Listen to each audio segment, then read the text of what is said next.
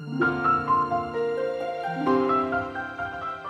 European Centre for Electoral Support joins the global community in this year's 16 Days of Activism campaign to end gender-based violence in view of its continued support of women's rights all over the world.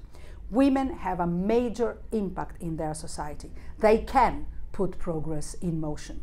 With women representing more than 50% of the voting population across most countries, it falls upon all of us to ensure that their participation is not hampered by electoral security concerns and therefore democracy is weakened.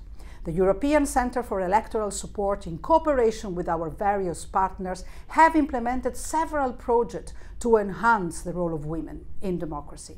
And on behalf of the European Union, will continue to highlight and prioritize the participation of women while also emphasizing that they do it in a safe environment devoid from all fear and intimidation.